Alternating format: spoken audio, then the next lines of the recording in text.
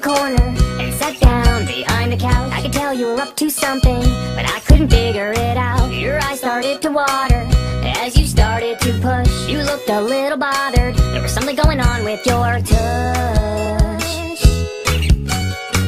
After a couple minutes, you looked over at me. I could tell there was something in your pants. You were walking funny. I picked you up but had no clue just what I would see. I checked your butt and said, ew, there was a poopy.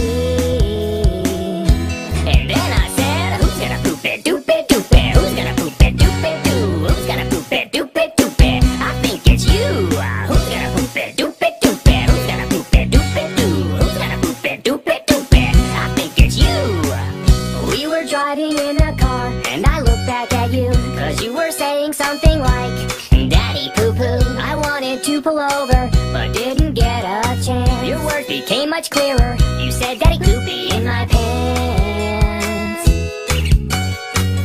We were plugging our noses, but the smell was so strong. This was no bed of roses. I might pass out before too long. We stopped